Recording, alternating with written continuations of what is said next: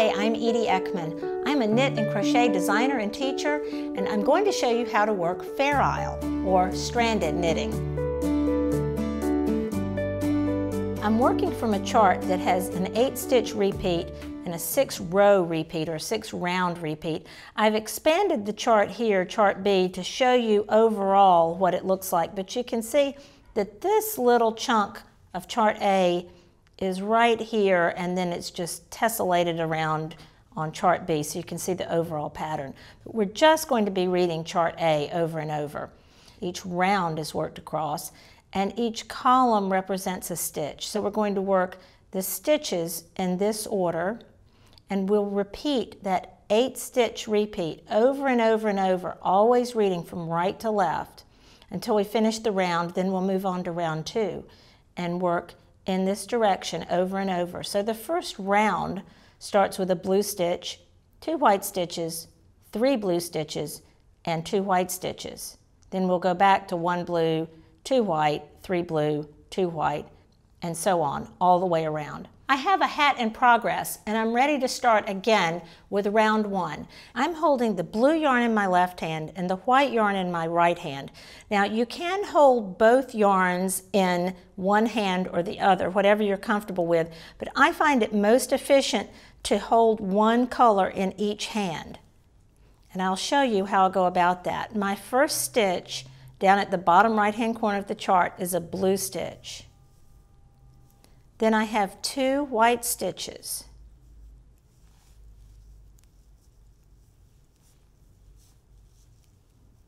Then 3 blue stitches.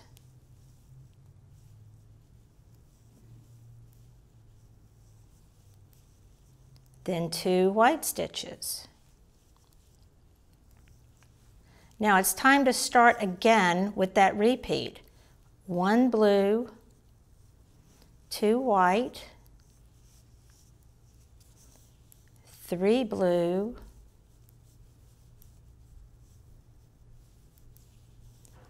2 white. That's the end of my second repeat. Before we go any farther, I need to talk about tension. You want the yarn that you're carrying across the back to be nice and loose. If you're too tight, you are going to have a problem. Let me show you what happens if you work too tightly. If I pull these stitches too tight, it's going to start squishing up the fabric,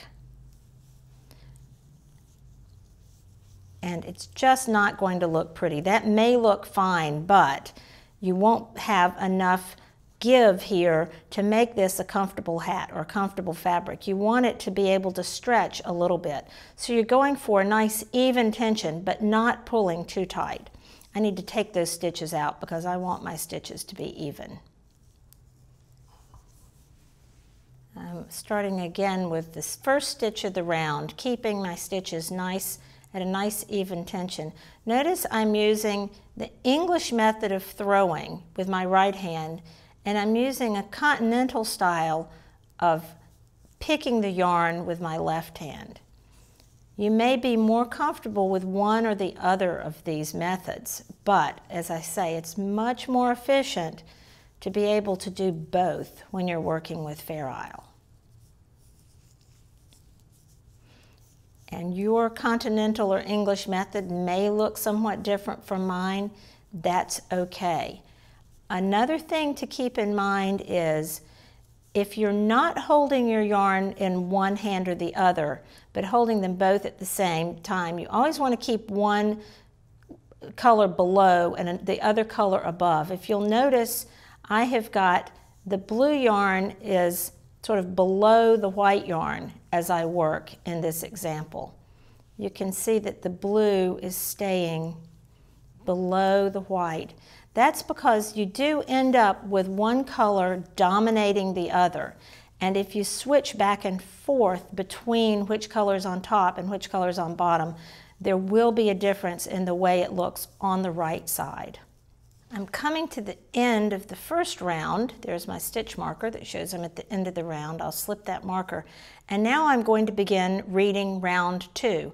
Again, I'm reading from right to left because I am looking at the right side of the fabric at all times, and I'm working in the round. So round 2 begins with 2 white stitches and then 2 blue stitches,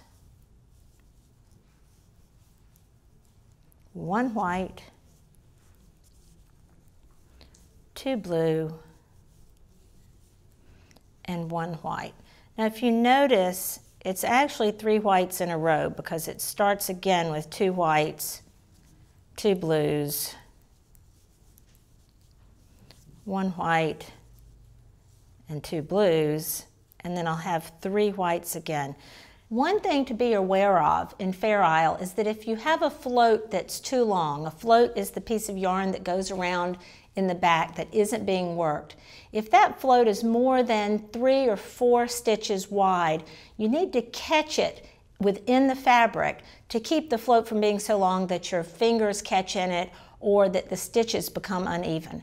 I don't have any long floats in this particular stitch pattern, but I am going to show you 2 ways to catch that yarn in a knit stitch so that you'll know if it comes up in your work and you need to be able to do that. The next part of my stitch pattern calls for 3 white stitches in a row, and I'm going to want to catch the blue yarn behind the white stitches. Now I don't need to catch it in every stitch, I'm just going to catch it in 1 stitch. So I will want to do that in the center of those stitches. So I'll do a plain white stitch. And now in order to catch that blue yarn behind the white yarn or within the white yarn, I'm going to hold that yarn up and knit that white stitch and then allow the blue yarn to fall back down below. You can see that the yarn is twisted around and caught up, but it's not showing in the front because that's just a white stitch in the front. And now I need to do 1 more white stitch. And you can see the blue yarn, that's the blue stitch from the row below, but the blue yarn I caught in the back, I'll show you what it looks like here, is just tucked underneath that stitch, but on the wrong side. Let me show you that one more time. I'll get to the next spot that the pattern calls for 3 white stitches in a row. Here I'm ready to do 3 white stitches. Knit 1, hold the blue yarn up, knit with the white, allow the blue yarn to drop to the back again, down below, and knit again. That's how you catch a float when you're knitting with the yarn in the right hand and you want to catch the yarn that's in the left hand. Now let me show you how to catch the yarn that's in the right hand when you're knitting with the yarn that's in the left hand. I'm beginning round 4 with 2 blues, 2 whites, 1 blue, 2 whites. And now I'm going to end with 1 blue, but actually there are 3 blues in a row. I want to show you what happens if I want to catch the white yarn behind the blue yarn, because see, now I'm carrying the white yarn in my right hand. How am I going to catch that behind the blue yarn? It's a little bit tricky. I'll knit the first blue stitch.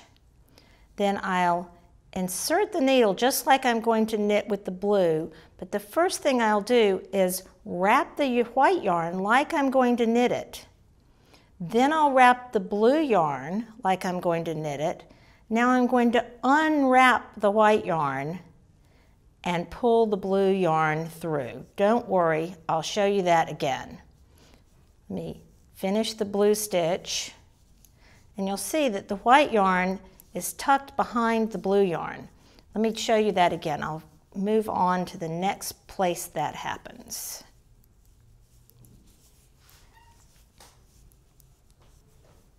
I'm ready to do that again.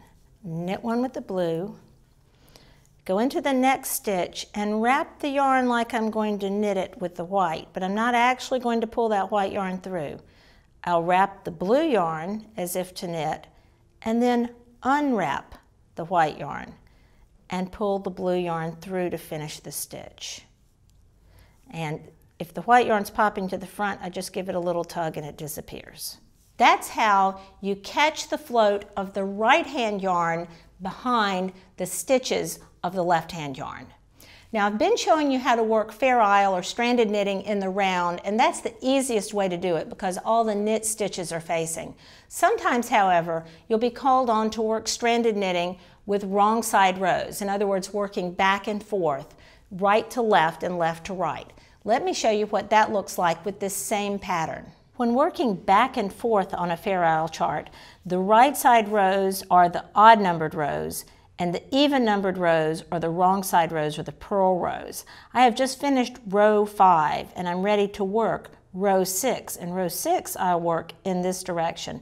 You'll notice this chart doesn't have numbers on this side. That's because it's meant to be worked either in the round, which would be this direction all the time, or back and forth, this direction and this direction. So now let's do row 6 together. Normally I wouldn't be working wrong side rows on this hat.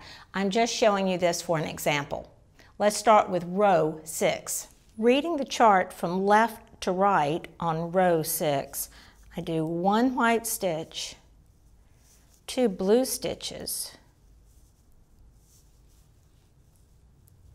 1 white stitch,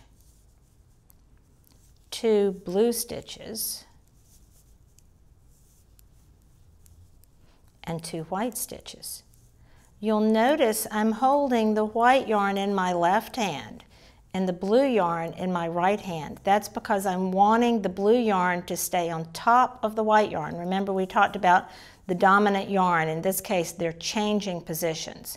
Now this is a situation where I will sometimes want to catch those yarn floats. Let me show you what that looks like on a purl row. If I want to catch the blue yarn under the white yarn, I'll first work my 1 white stitch. Then I'm going to go in purlwise as if I'm going to purl. I'm going to wrap the blue yarn the opposite way from purling. Then I'm going to wrap the white yarn as if to purl, then unwrap the blue yarn and pull the white stitch through to the back. And then I'll work my 3rd white stitch. I bet you'd like me to show you that again. If I want to catch the blue yarn behind the white yarn, I'll go in purlwise, wrap the blue yarn opposite the way I would normally wrap it to purl, wrap the white yarn as if I'm purling it, and then unwrap the blue yarn and pull the white yarn through to the back. Fair Isle can be kind of tricky to learn, but after you've learned it, you can establish a rhythm. Just make sure that you are leaving nice, even floats across the back so that you have a stretchy fabric that's comfortable to wear. It's nice and thick and warm, so Fair Isle makes great hats and gloves and so on. Fair Isle is a specific type of stranded knitting in which you use only 2 colors per round, but the colors change very frequently, so you get this beautiful multicolored technique with lots of strands across the back, and you can see that the wrong side is almost as pretty as the right side. This beautiful child's mitten is a great example of Fair Isle. There's one pattern on the back of the mitten and another pattern on the palm. A mitten is a great use of Fair Isle because you get a double thickness. It makes nice warm mittens. And you can see this is a mitten that's been worn quite a bit. Here's what happens if you don't get your floats secured well. Somebody's finger got caught and pulled this strand of yarn out, and look what happened. So you want to really make sure you've secured those floats, especially in mittens. These are 2 great examples of some more complex stranded knitting.